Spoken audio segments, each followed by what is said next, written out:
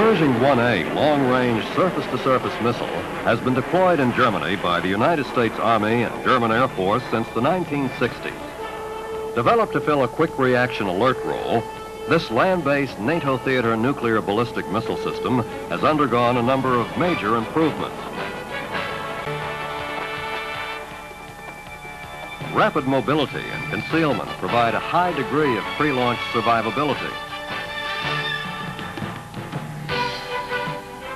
Over the course of the years, changes to the ground support equipment improved action time, and modifications to the missile increased reliability. The newest improvement to the Pershing family of weapons is Pershing II.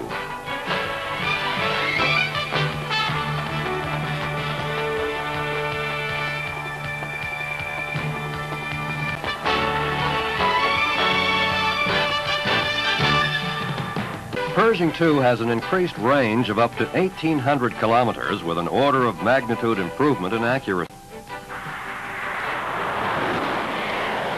P-2's extended range allows NATO to counter the unilateral threat of the SS-20 missile and backfire bomber by holding at risk targets in the Soviet Western military district. Live radar video is compared with a stored video reference of the terrain features surrounding the target area. Position errors are transmitted to the inertial guidance system that steers the missile to the target with pinpoint accuracy.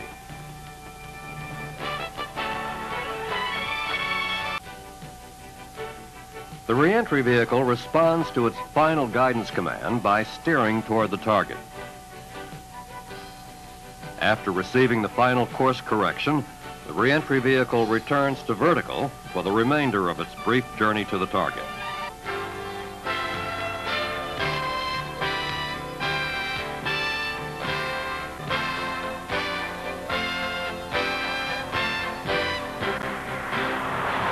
The Pershing II Advanced Development Program was completed in 1978 after 5 missile flights, and P-2 entered full-scale engineering development in February 1979. Rigorous ground testing was conducted at Eglin Air Force Base and in the remote area at Martin Marietta Corporation's Orlando Aerospace facility. Included were cold chamber tests. Static motor firings were conducted at Hercules test grounds in Utah, and conflow testing exposed the reentry vehicle to the high-velocity, high-heat conditions it will experience upon reentry. The MAN tractor that tows the P-2 launcher in Europe was extensively field tested in West Germany and at Aberdeen Proving Ground.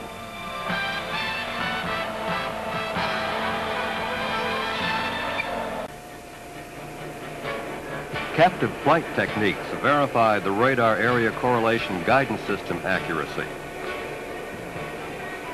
Testing was conducted in all weather conditions over areas similar to the European environment.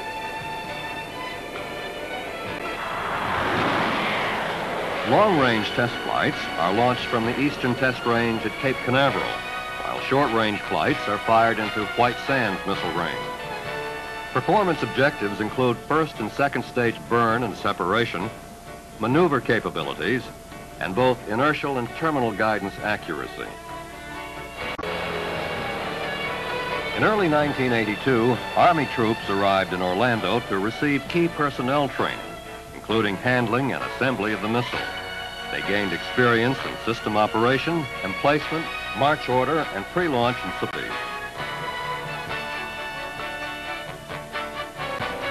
Operational testing began at Fort Sill, Oklahoma in March of 1983. Emplacement and evacuation procedures were performed in a simulated tactical environment.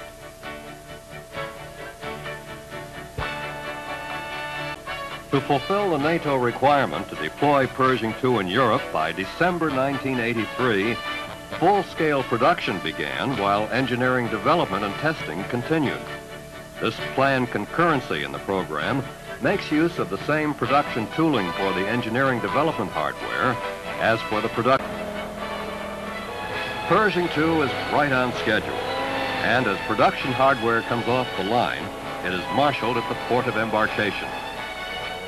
Troops are being trained simultaneously, and the system will be fielded in battery lot sizes.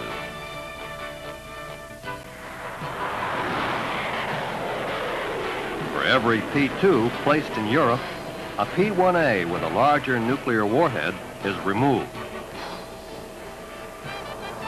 The Army contractor team commitment continues successfully toward meeting the NATO requirement for deployment of Pershing II in Europe by December 19.